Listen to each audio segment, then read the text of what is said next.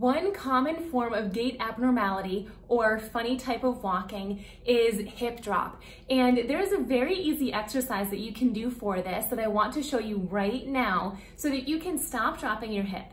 And it's very interesting. A lot of people think that when you have hip drop, it is the side that the hip is dropping that's weak, when in reality, if you have hip drop on your right side, it actually indicates weakness on the left hip. So let me show you what I'm talking about. Sometimes when people are walking, they'll take a step forward, and as they move forward, this opposite hip will drop as they come through. Then they're back up, and then they drop, and then it's up and drop. And that drop is called hip drop.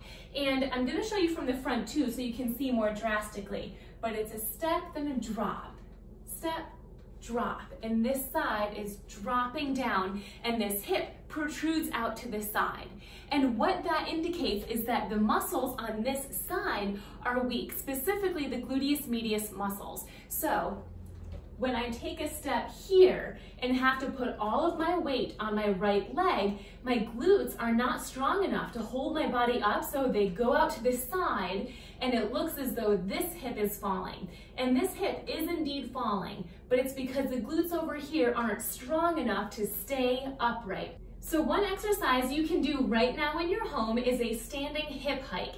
And this will help you reduce the movement of hip drop. So what you're going to do is stand up nice and tall. You're going to activate your core muscles and make sure you do have something to hold on to. This is not meant to be a balance exercise. So if you're feeling unstable, and even if you're not, go ahead and hold on to something. Now what you're going to do is stand on your weaker leg. And you want to put about 95% or even 100% of your weight on that leg.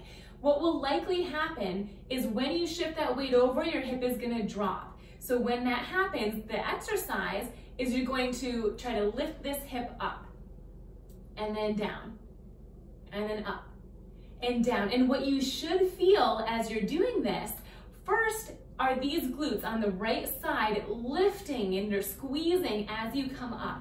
The second thing you should notice are the side oblique abdominal muscles that are on the upper part of your left side. So these muscles are crunching to bring that leg up, and these glute muscles are squeezing to push the hip back into its regular position.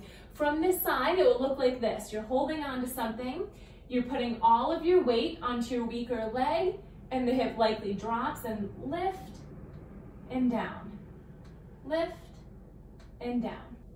My leg is sore from doing that. This is a challenging exercise, so you should feel these glute muscles working. And even if you have one side that's weaker than the other, always make sure to do the same exercise on the other leg. So shift your weight over, let that hip drop, up, down, up, down. Hip drop is a big issue for many reasons, but mostly because when that hip drops, that is going to make it much more challenging for you to advance that leg forward. You are going to need to bend your knee more, bend your hip more, and lift your leg more. And that movement is really hard to do when you have weakness from MS. So if you can prevent hip drop or at least reduce it, your walking should improve. I hope you found this exercise helpful. I want you to try it right now. Make sure you're being safe and you're holding on to something. But this is a great glute strengthening hip exercise to help your walking. If you found value in this and enjoyed it, please remember to press the thumbs up button, press subscribe, and share with a friend. And if you have some extra time, YouTube seems to think you'd enjoy these videos, so hang around for a bit and check them out.